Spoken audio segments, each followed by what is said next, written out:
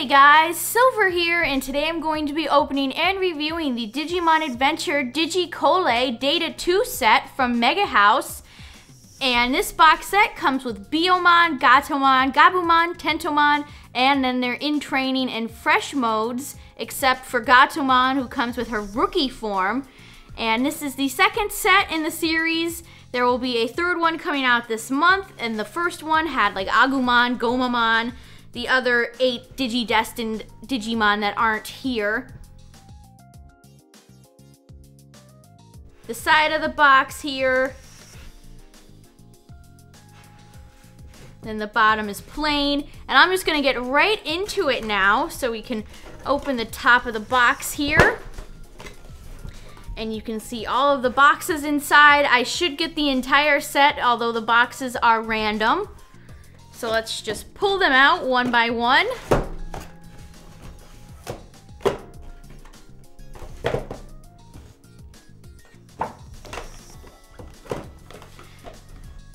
All right, now let's zoom in on the box.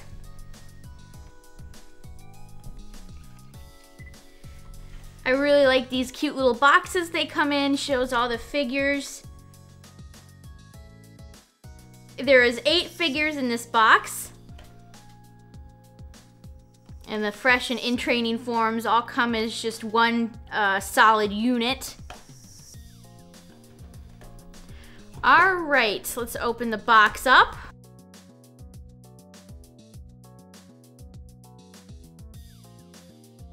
And you can see cute little Tokomon on the box inside. I love Tokomon. I wish Tokomon was in this set. Unfortunately, no. We do have Gatomon here, though. That is the first figure. And you can see there is some assembly required. Her tail, body, and then head. And then it comes with a blue base. All right, now that I've assembled Gatomon, let's look at her up close. Gatomon looks great. All of her colors and paints, very nice looking. Great sculpting. I love her tail ring that they included that. And I love her pose, very dynamic pose. So Gatomon is definitely one of my favorites so far. All right, so since we started with Gatomon, let's look at Salamon and Nyarumon now. And the first thing you can see is probably the piece of poster tape I have on the base, because Salamon and Nyarumon are very, very top heavy. I couldn't even do this without them falling over like 5 times, so I just decided to put a piece of poster tape on here to keep them on, because they are so top heavy. But let's do a 360 with them. You can hopefully see the gradient paint that they used on Salamon. It's a nice kind of toasty marshmallow looking gradient that they used. And I really like Nyarumon. Nyarumon is very cute. I love the stripes on her tail. And other than this figure being very top heavy, I think it looks great overall. Now let's look at Yokomon and Nyokimon. And these two are very cute together. The one thing I did notice though is that you can see the seam on Yokomon right here. I'm not a huge fan of when I see really obvious seams, but it isn't super noticeable unless you look really up close to the figure. And you can see Nyokimon is made of a really nice looking transparent plastic. And the top of the figure, really nice flower. And these two, again, minus seeing the seam, I think look very good. So now we have Biyomon here, and she's one of my favorites of the bunch. All of her colors look fantastic. She has a rather interesting looking pose here. I'm not sure quite what you would call this, but you can actually turn her head if you would like to. So look at that, that's adorable. I really love this Biyomon figure. You can see her tail feathers all look great. And she has a little anklet on her leg here that you can see. So I really love Biyomon here. Surprisingly, one of my favorites of the bunch. Now we have my favorite in training and fresh form figures here, Motimon and Pabumon. And again, Pabumon has a really nice transparent lime green plastic that they used. And Motimon also has a gradient on it, a really cute pink gradient. And these two are just adorable. I really love Motimon and Pabumon. They look great. Little bubbles on Pabumon. So these two are definitely my favorite in training and fresh form figures of the box. Next up, we have one of my favorite Digimon, Tentomon. And I really love the pose they gave Tentomon. Very dynamic. And you can see on the back, his wings are made of a transparent orange plastic. Very, very nice. I love the sculpting they did. You can see his multiple limbs. And there is something I did notice on this figure. I will zoom in here. There was a bit of glue, a couple chunks of glue around his antenna here. I guess they were glued in separately, but when I peeled off the glue, I used a pair of tweezers to get it off. It did leave some residue behind, and I still don't think I got all of it off. But that's a thing I keep finding with Mega House figures. The glue job is kind of sloppy on some of these guys, just like with Jessie. But I'm not too pleased about that, and there is some bleeding on his spots right here and around his eye. It isn't the cleanest paint job. Overall, I do really like the sculpting, and you really have to get up close to kind of notice some of these errors, but I still don't want to see this kind of stuff, especially since Mega House figures are so expensive.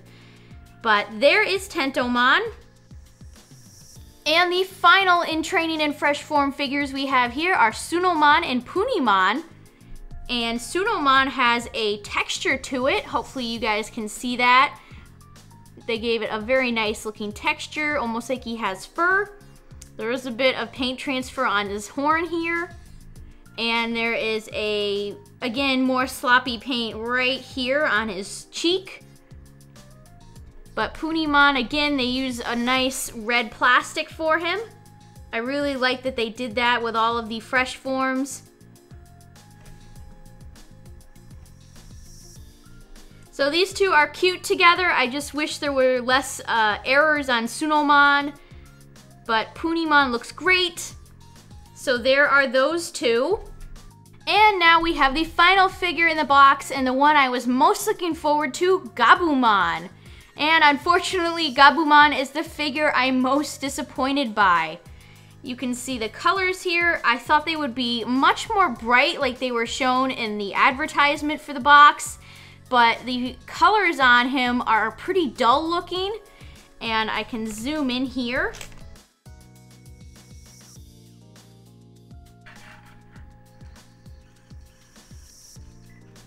You can see a huge splotch right by his eye from the yellow paint from the horn, and even the horn itself looks kind of eh. It does not look nearly as nice as it does in the prototype or the advertisement, whatever you want to call it.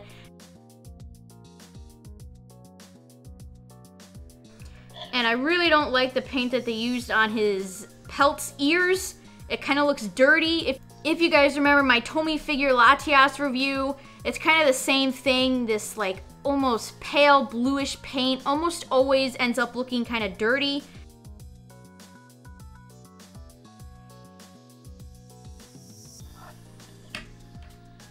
And this splotch bothers me so much. I've already tried to take a little bit of acetone to try to get it off, to no success. So I'm not sure how I'm gonna deal with that, but quite disappointing there. But if we look at, let's just take the base off. If we look at his chest symbol here, again, a little sloppy right here by his leg. Some spots on his knee. There is nice sculpting though. I love the pose that they gave him. That's why I was so excited for Gabumon, because this is a really cute looking figure from afar. his pelt, all the really nice colors that they used for his claws. I love that purple. I just wish the colors were brighter and that there were less mistakes on the actual figure.